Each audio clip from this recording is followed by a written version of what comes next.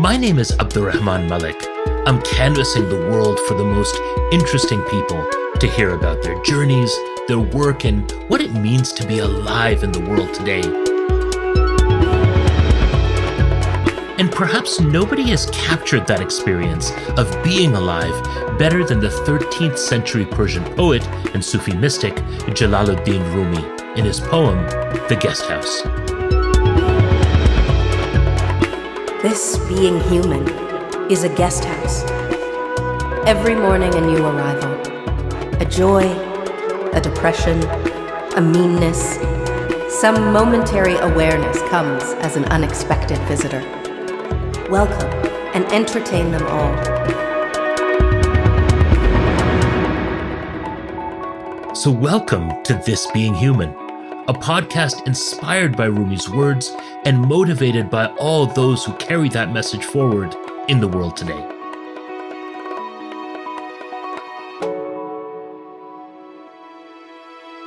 Today, award-winning author and public intellectual Hamid Dabashi. I always say this sinking boat in the middle of the Mediterranean with people desperate to get to a safe shore, that's the sight of being a Muslim. What do you do on that boat? What is your responsibility? What is your moral obligation? And in one sense, the whole earth is that sinking boat in the Mediterranean that needs care. What does it mean to be Muslim in the world? It's a big question, one that I think about a lot and one that Hamid Dabashi uses as the title and central question of one of his books. As the Hagop Kevorkian Professor of Iranian Studies and Comparative Literature at Columbia University, Dabashi has made a career out of scholarship, critique, and commentary. He has over 20 books to his name on everything from the Green Revolution in Iran to Palestinian film to the role of travel in Islam. And while he's known for his contributions to academia and criticism, he's led a long and fascinating life, and we'll get into it, from his involvement in a Hollywood blockbuster to his friendship with renowned critic Edward Said, to how he almost burnt down his house as a child trying to build his own movie theater.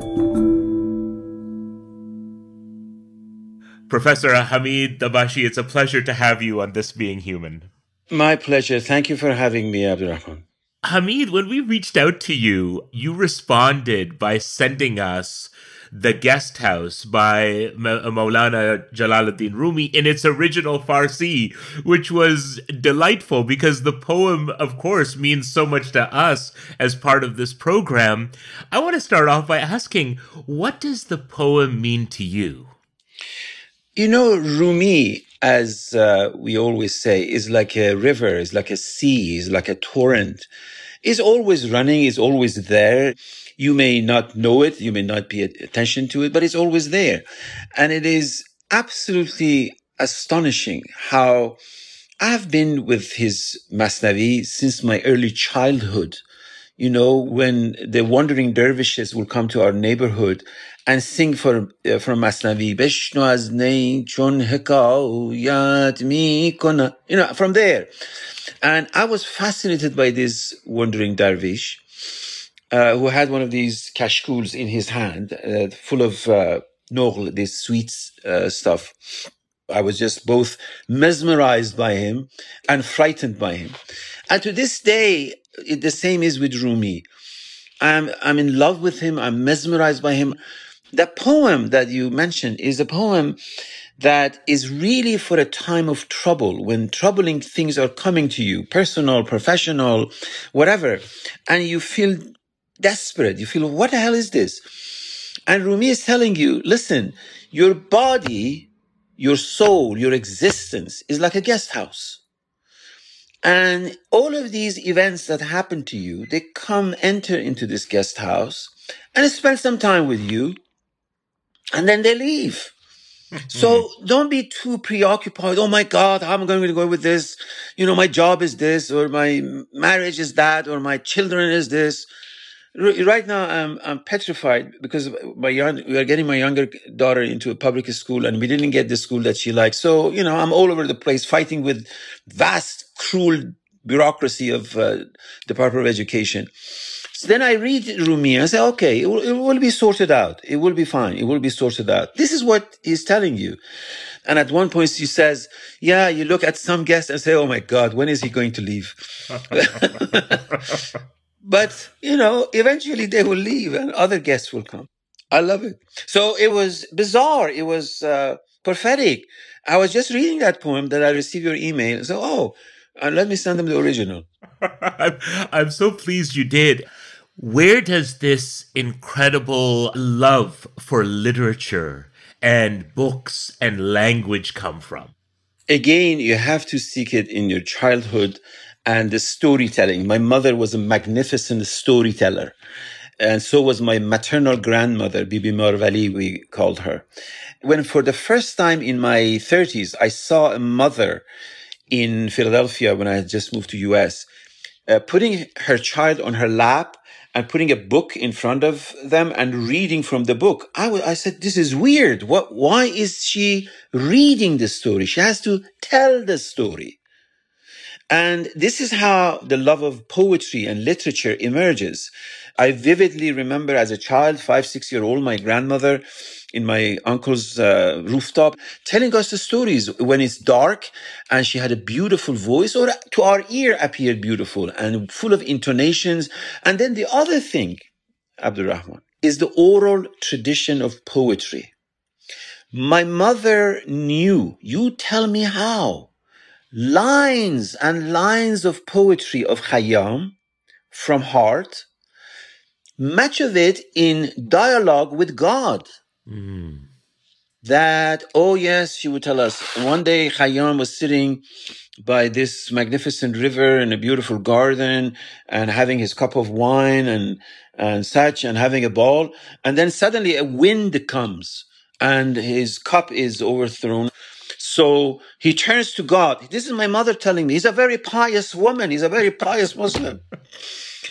And he says, addresses God and says, "Ibriq mi mara shikasti Rabbi." I mean, I can hear her talk. Oh God, you broke my cup. Bar man dar eish ra bibasti Rabbi. Oh God, you disallowed me my fun. Man mi khoram tu mikoni badmasti. I drink, you get drunk. God gets very angry and punishes Khayyam, and Khayyam looks into the river and sees half of his face is white and half of his face is black, so he's flabbergasted. So he turns to God and says, I did wrong. Man bad kunamo, tu bad mukafat dahi, pas farq miyan man tu cheez begu. I did wrong and you punished me wrongly. So what's the difference between you and me? Where does people learn this poetry? That's incredible. She learned it from her mother. Where did she get it? Where was her mother? I mean, this magnificent ocean of oral stories that circulates. And then the other part, which is the public space, is the stories that these naqqals, storytellers, the wandering naqqals, will telling in front of a canvas. That's the beginning of cinema. You say it was cinema. There used to be this canvas full of magnificent paintings. Stories from Shahnameh, stories from Karbala, stories from Amir Hamza, all sorts of stories. And they were great orators. And they knew where to stop at a cliffhanger. They will stop at the cliffhanger and then collect some money and then tell the story. They were master storytellers. They changed their story depending on what audience they had. If they had young people, they would tell love stories. If they had old people, they had stories about the hell and heaven and to good dude. They had a huge repertoire. They had a huge, much more important than the Metropolitan Opera House.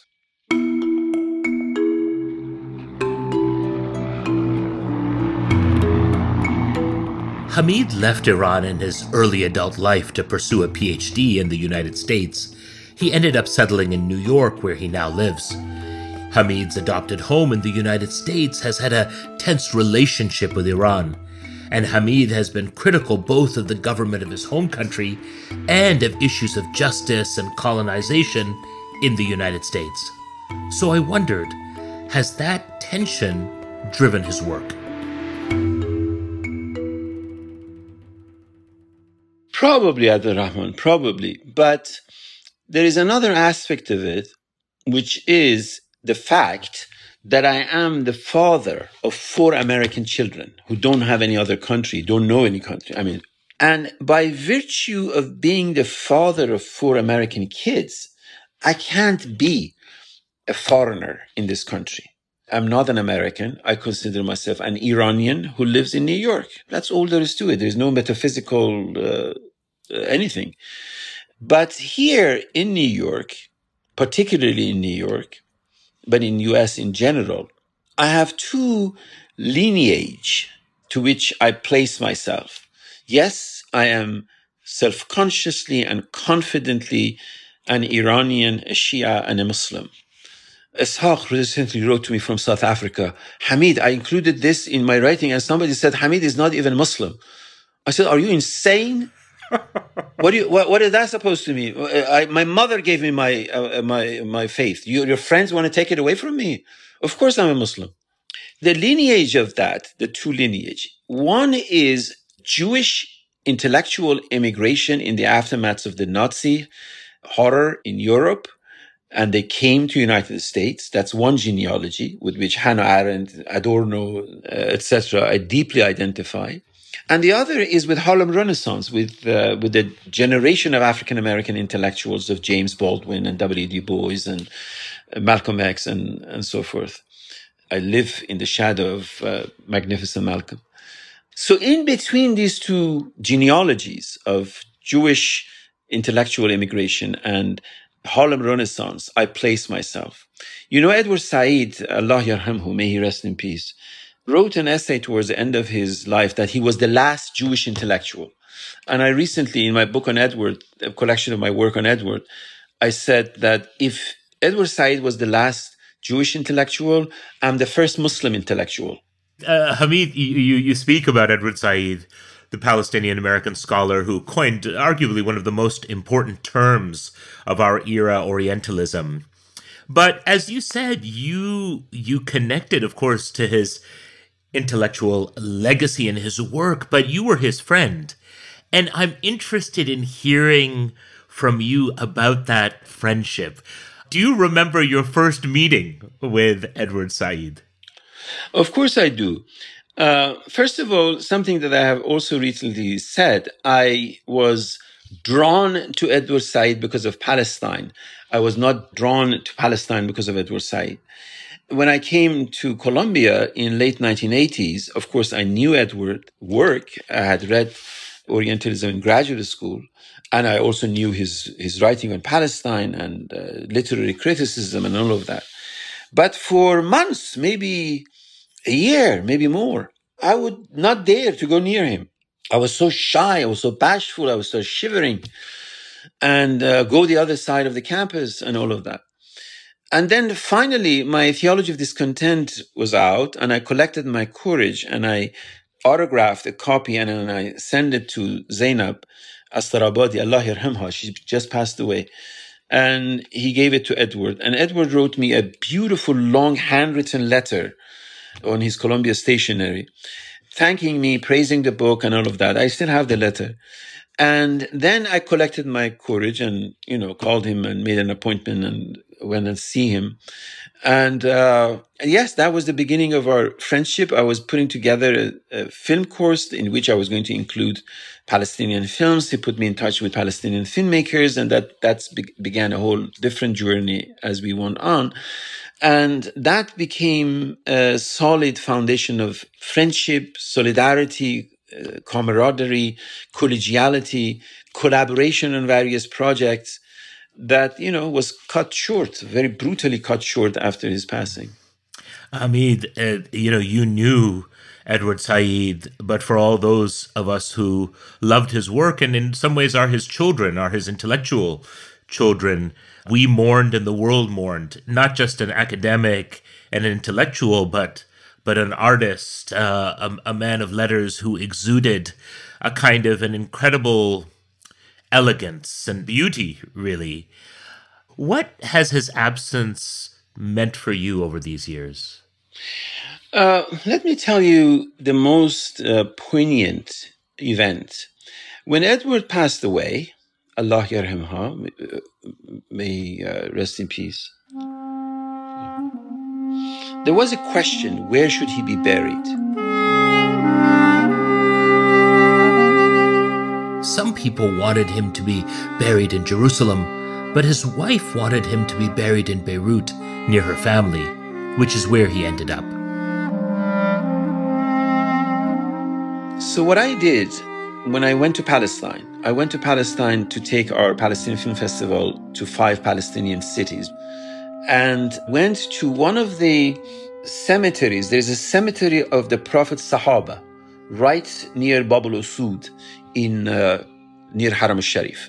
And I took a fistful of dust from the cemetery of the Sahaba, put it inside a bag, plastic bag, put it in my pocket, and came back to New York. We had a memorial for Edward. And then after that, I flew to Beirut, because now I was taking my Palestinian Film Festival to Palestinian refugee camps. On that occasion, I went to Edward's grave. It's a beautiful black stone under an olive tree. It looks like a bonsai. And I placed the soil that I had brought from Jerusalem on his grave. And I said to myself, if Muhammad can't go to the mountain, mountain comes to Muhammad. It's a beautiful scene of mountains of Lebanon. And yeah, I mean, in a way, it was a homage I paid, both bringing Jerusalem to Edward, as it were, and also homage as a Muslim, because I made sure that it comes from, Edward was a Christian. But he was a magnificent defender of the Muslim dignity in his beautiful book, covering Islam, and on other occasions.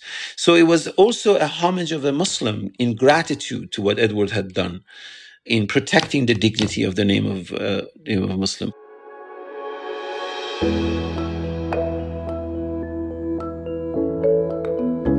Hello, I am Dr. Ulrika Al-Khamis, the Aga Khan Museum's Interim Director and CEO. We hope you are enjoying this episode of This Being Human. If you like what you hear, please support us by rating This Being Human on your podcast app or by leaving a review. By sharing your feedback, you will help us grow our audiences and reach more people with the podcast's extraordinary human stories, wonderfully told. Thank you so much, and now back to This Being Human.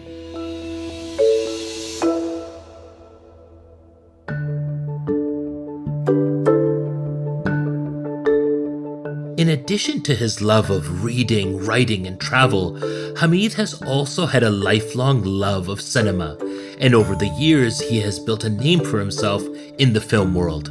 He has served on film festival juries, curated his own film festivals, and even become a highly sought-after consultant on Hollywood movies. His deep connection with movies begins with some of his earliest memories. We used to sleep on the roof. Many people in my part of the world, they do that.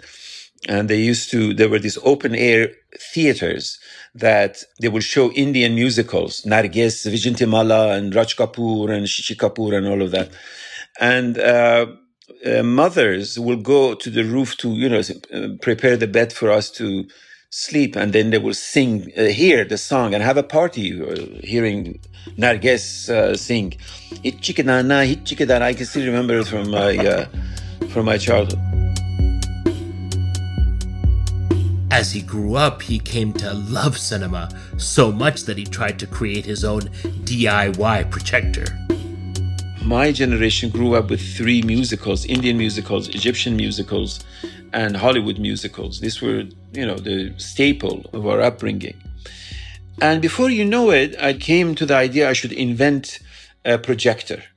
Now, before I invented the projector, I invented a slide projector, quote unquote, which consisted of a shoebox in which I had put a magnifier, and I would put a slide there and a magnifier, and then go to the stairs that went to our roof, and gave a mirror to my poor younger brother, who stand behind the door, reflecting with the mirror the sunlight through a hole into the shoebox, a hole in the shoebox, that will go on the slides, go on a magnifier, and brah!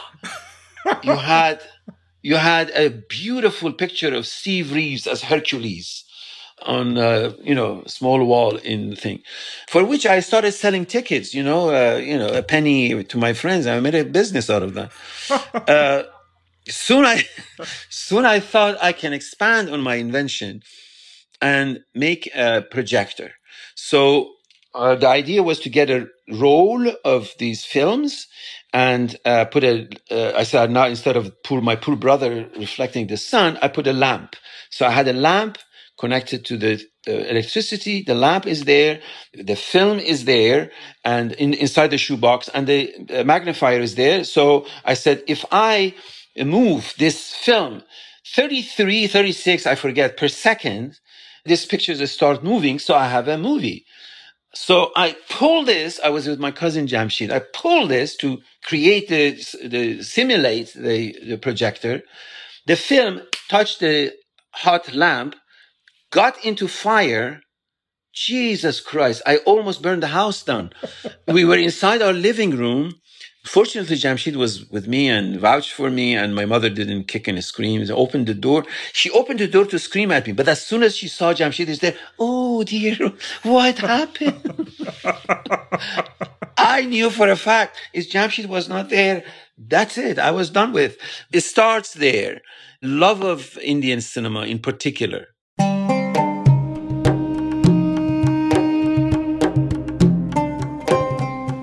Long after Hamid's ill-fated attempt to create his own cinema, he got involved in Hollywood as a consultant on Ridley Scott's 2005 blockbuster, Kingdom of Heaven. It's an epic film about the Crusades, known particularly for its depiction of Salahuddin al-Ayyubi, or Saladin, as he's called in the West. Saladin is more than just a historical figure. For many, he's an icon. He took back Jerusalem from the Crusaders, and stories of his mercy to the Christians and Jews of the Holy Land are often contrasted with the violence of the European Knights. Hamid's involvement in the film all started with a surprise phone call.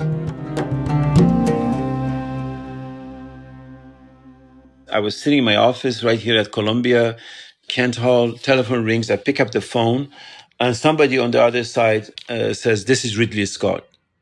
I said, "Excuse me?" I thought somebody was joking with me. Then, "This is Ridley Scott." I said, "Thelma and Louise, Thelma Scott? Alien Thelma Scott?" Yeah, Thelma and Louise, Ridley Scott.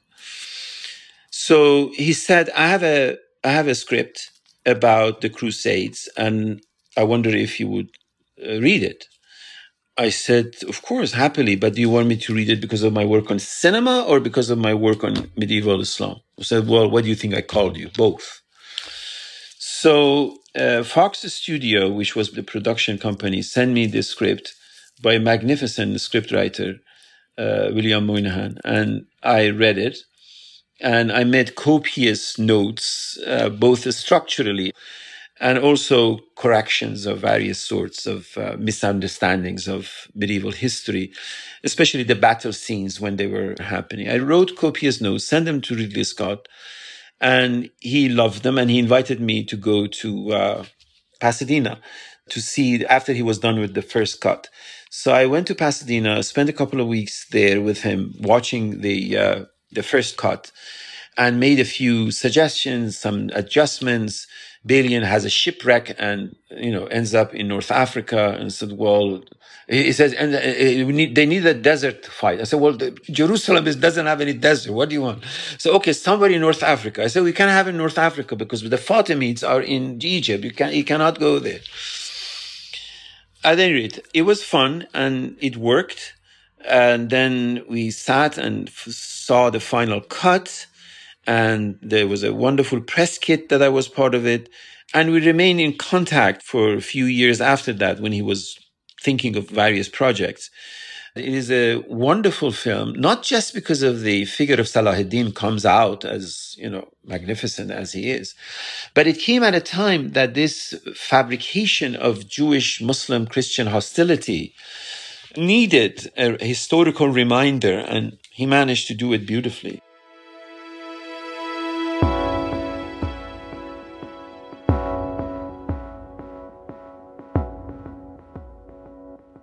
In so many ways, throughout our conversation, you have described moments from your life. And the impression that it leaves me with is that you are someone who is fully engaged in the world. You are in the world, being moved by the world. And in many ways, amongst your many magnificent works of scholarship, for me, your book, Being Muslim in the World, meant a great deal and came to me at a time in my life when I was asking the questions which you were asking, but wasn't necessarily finding the answers which you were providing or offering to us.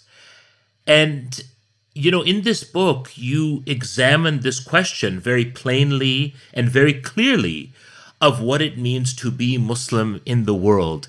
And there's a passage from that book which I continue to revisit. I have to tell you, over the years, I've continued to revisit, and I would be honored, before I ask you about it, if you'd be willing to read it for us.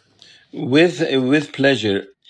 Yes, this is from the book To Be a Muslim in the World, in which I say, to be a Muslim in the world today does not require an Islamic reformation, as some have suggested.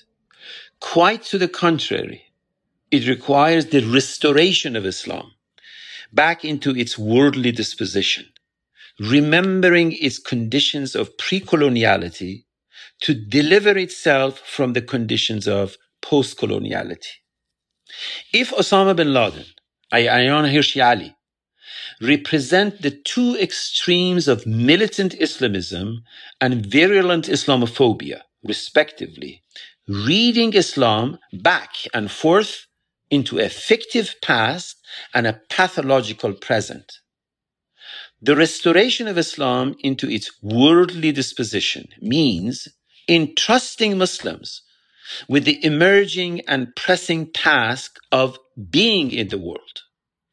Islam has always been the dialogical outcome of Muslim collective consciousness, engaging in conversation with the dominant moral and intellectual forces in the world from a position of power.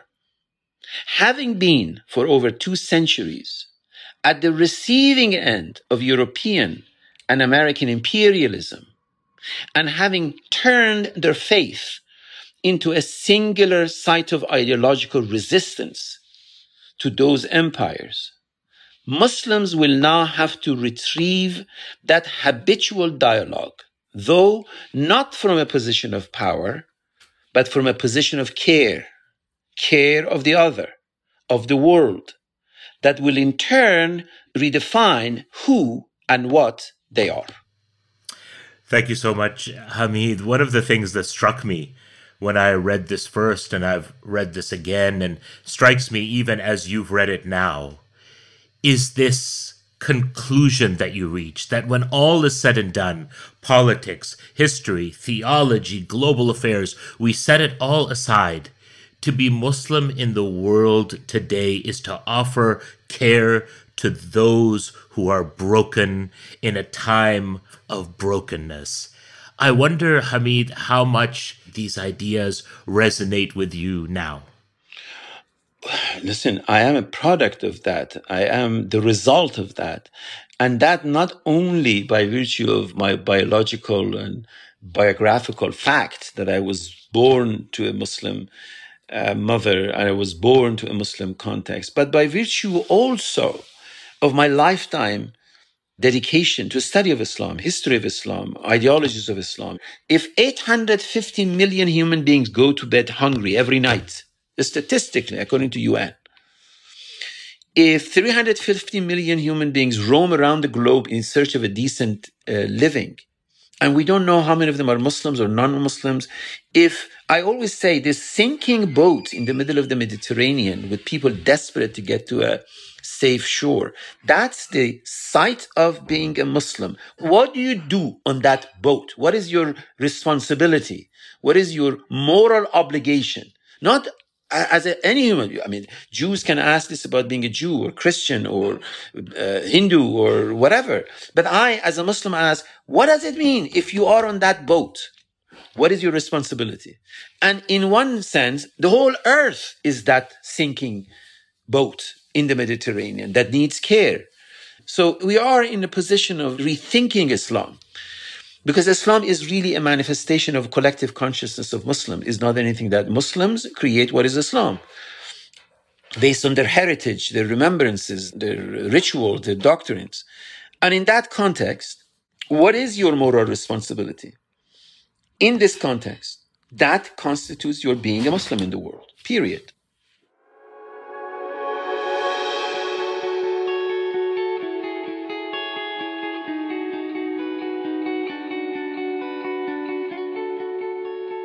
Professor Hamid Dabashi, what does this being human mean to you? It's an ideal, it's an aspiration. We are mortal human beings. Rumi was this strange being that was sent to us by destiny, by humanity, by cosmos. We can only aspire to what he says. Rumi is already in paradise. He knows what is truth. And he is telling us the truth. I mean, he is the memory. Rumi is the memory of existence. Without that memory, we will be reduced to our daily routine banality, one more day more banal than the other. And suddenly there is a vision of Rumi that emerges and you see, aha. So that is the purpose. So that is the reason.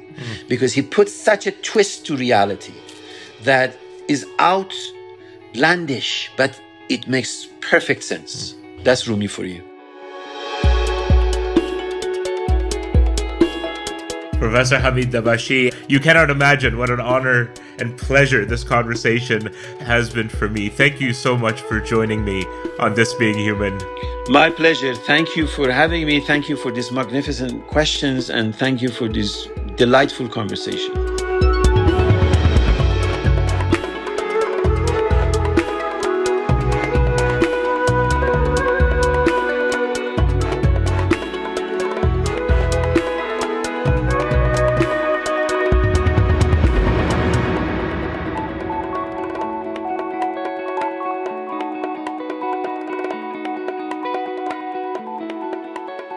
This Being Human is an Antica production.